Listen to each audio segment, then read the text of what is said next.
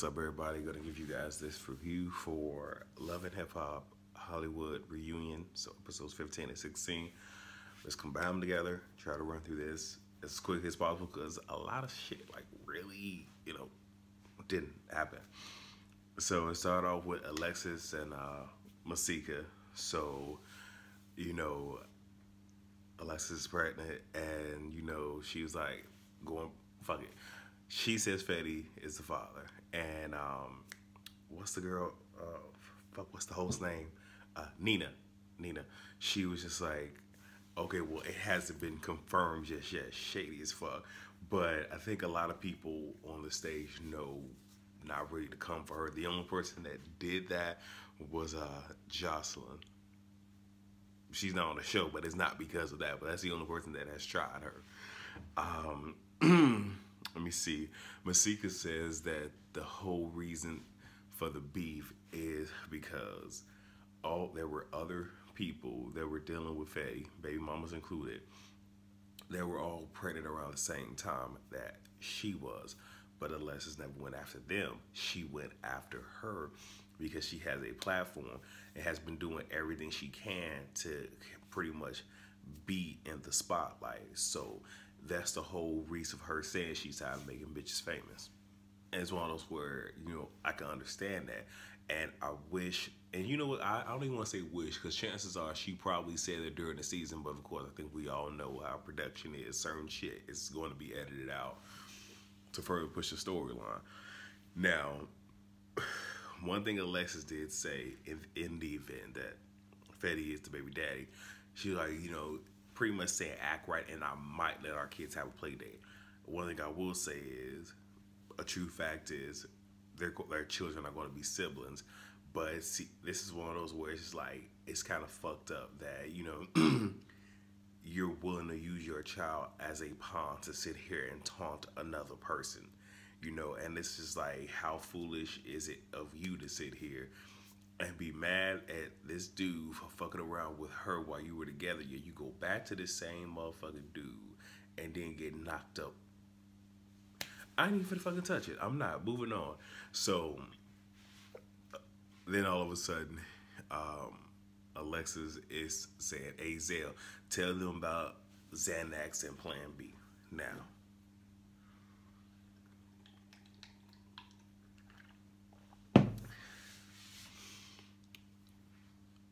a lot of people going in on how good or bad of a friend he is for that.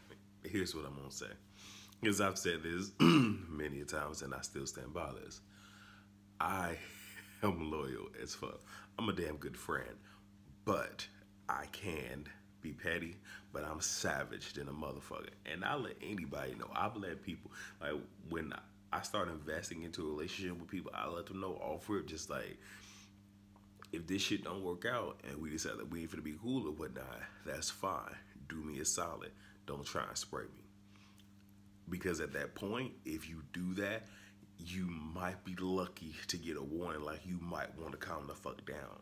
Might be lucky, because you're probably not. And I'm probably gonna come out guns a-blazing. And is it right to sit here and tell business in confidence? It definitely is not. But all is fair in love and war.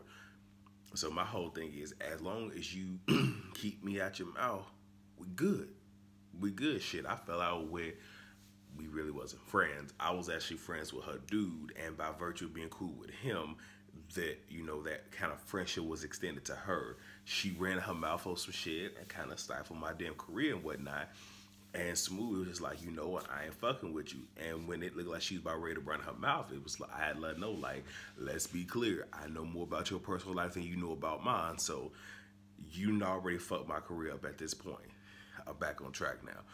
So unless you want me to sit here and tell the shit that I know that can damage and destroy your fucking career, you might want to calm the fuck down. And we was done at that point. And the main reason that I didn't pull the trigger is because in me going off and telling all her business is going to affect him. And that's my dude, so I ain't finna do him like that. Call me what you want. But that's how the fuck I feel.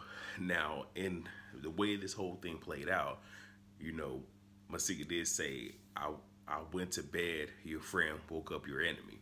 And because I may be getting, I am kind of getting out of it. Fuck, I'm just go ahead and cover this now.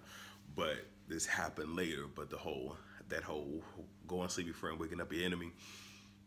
I don't know. Like we don't know the entire timeline how shit happened, but we can say that Masika did go in on him.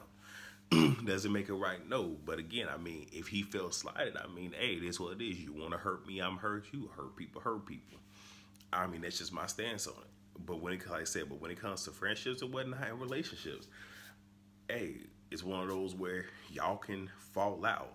And even if it was bad, you don't have to go around spreading it. But real talk, if this shit get back to me, fuck it. We finna be petty? Let's be petty. Sorry.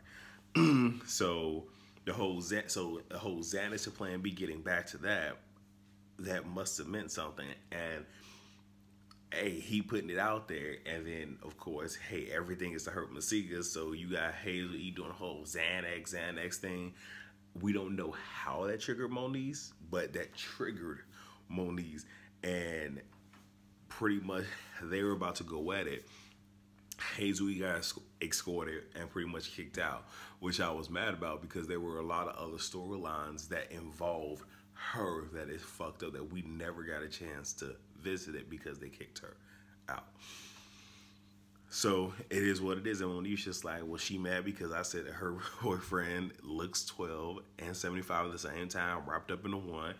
She ran up, she missed, so I guess it was like one of those false swipes and all this other shit. And you know, Hazel keeps saying on site, and I kind of feel bad for her because, okay, you like a motherfucker go catch you outside of tape, and that I don't fucking know,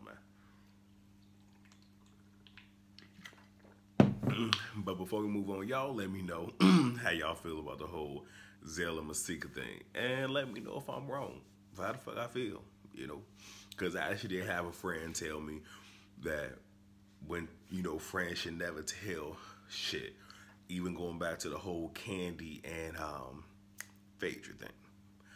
I'm sorry, you start sitting here trying to come for me, it is what the fuck it is. All fair and love and war. AD, Moniz, and Tiffany.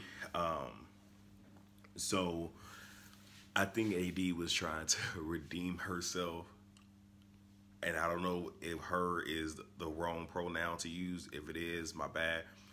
But I believe she's trying to redeem herself from what happened this past season. I think in watching shit back, because again, the reunion is for redemption and shit.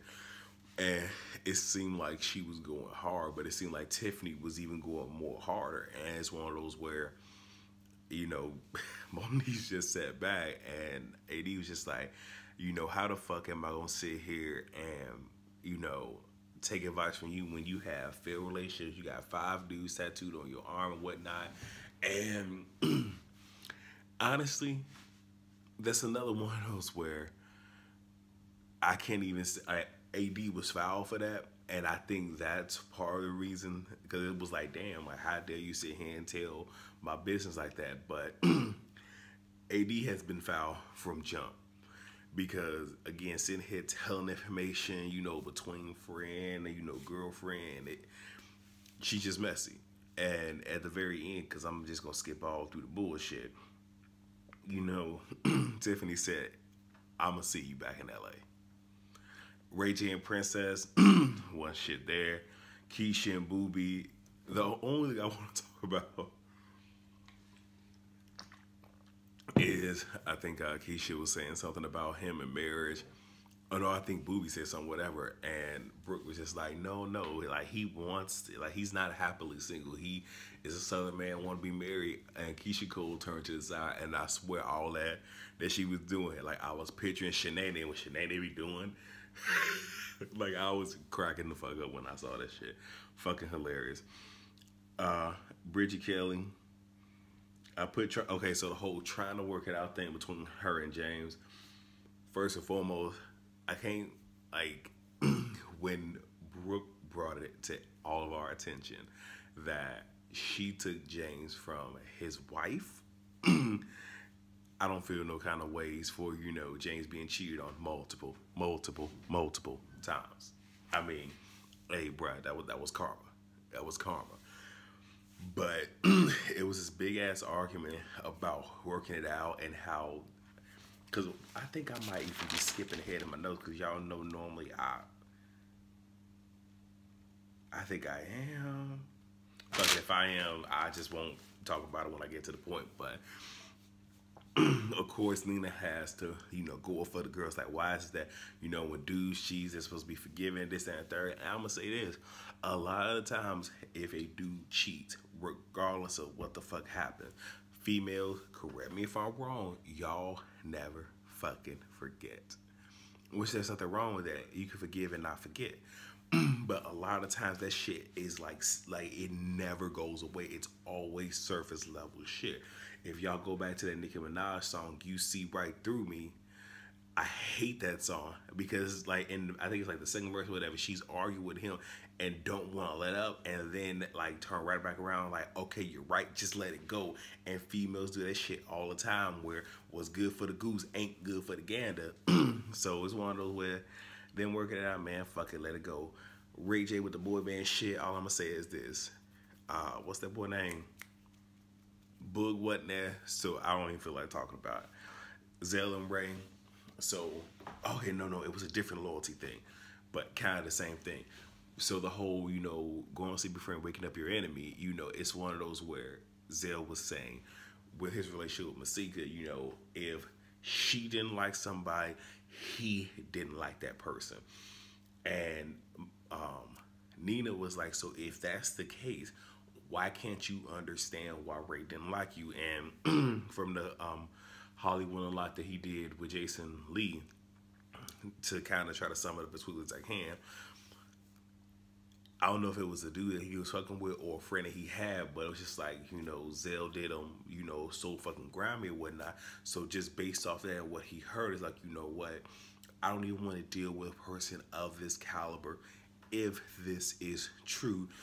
So just off of that, he blocked him off of Instagram. Just like, so when Zell went to look at his page and saw like, damn, I'm blocked. I don't even know this dude like that. And that's kind of where everything fucking ensued. So then the fat shaming thing came up. And, Nina was in her feelings. She was in her bag because, okay, that, y'all laughing and this, that, and the third. Okay, yeah, we got it. You a big bitch.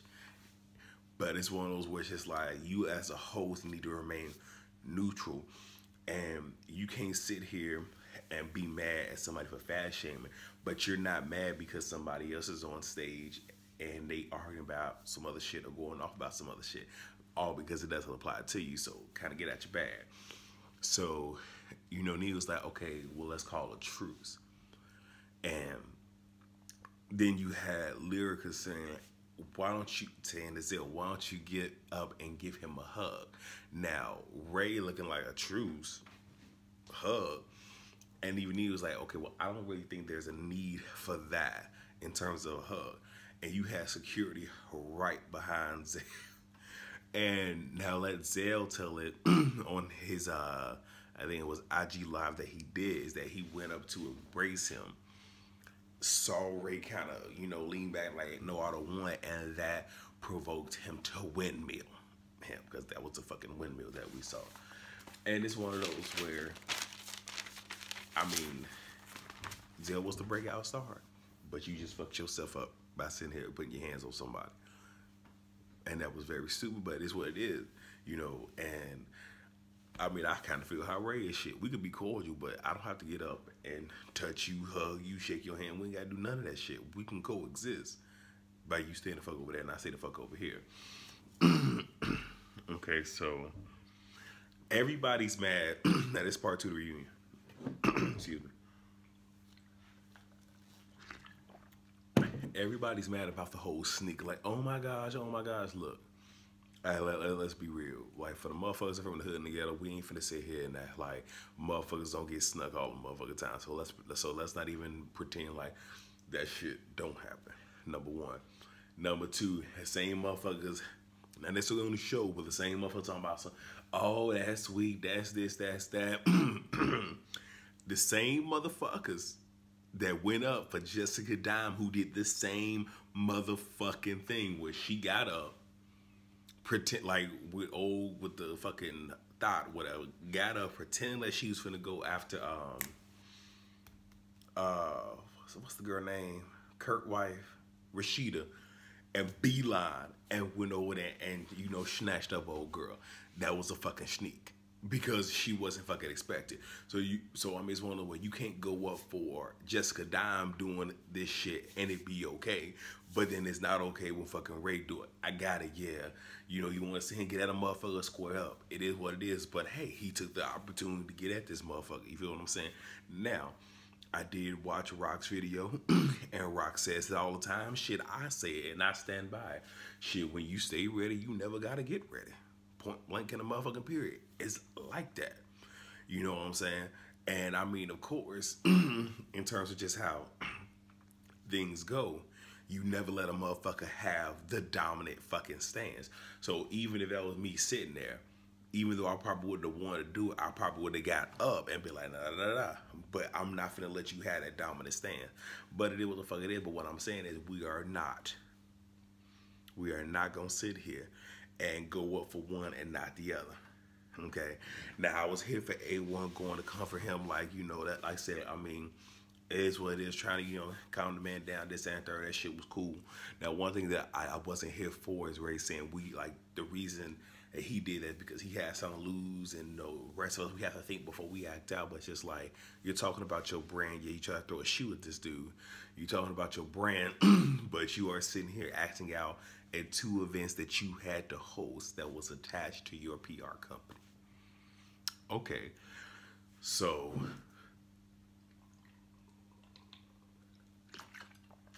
we have Nina asked Nikki like about the whole friendship thing, and instead of her just talking about it, she was like, well, there's a lot of people who act like they're friends but they're really not, like when she, like her not liking Lyrica, and her meaning Masika, and those who just went at it. And I'm gonna just leave it at that. And a lot of people mad at Masika, but it's just like, you could have answered the question without bringing somebody else into it, especially somebody that you've been into it with since season fucking 1.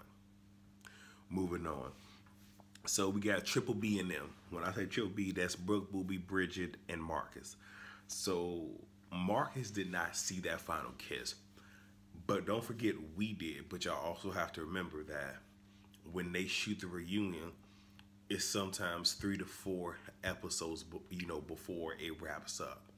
So of course he didn't see that because they were filming the reunion before that aired. He felt a kind of way. Brooke had mentioned she had been abstinent, this, that, and third.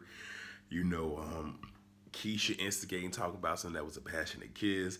A1 said that he feels that Keisha and Marcus should, go ahead and do it to make things right. But we all know Keisha fucking with somebody, so she played around, but she not really entertained it. Let me see. Now, Brooke is overly confident in that punana that she was like, all right, look, he just saw the kids, give it time, give him some liquor, he'll be all right. She was saying how, the ring is ready if you want to propose. Like, all right, you coming off real thirsty, Brooke, coming off real thirsty. Brooke and Bridget, they go at it with the whole Catalina thing. And, James like, hey, man, I dodged the bullet. And it's just like, nah, nigga, you ain't dodged the bullet. If you dodged the bullet, you wouldn't have got cheated on multiple times. I mean, come on, man. Let's see. Bridget talking about why she didn't tell Brooke about the whole studio session because of how it would look. But the fact that you didn't tell her, it looked way worse than if you would just fucking told her.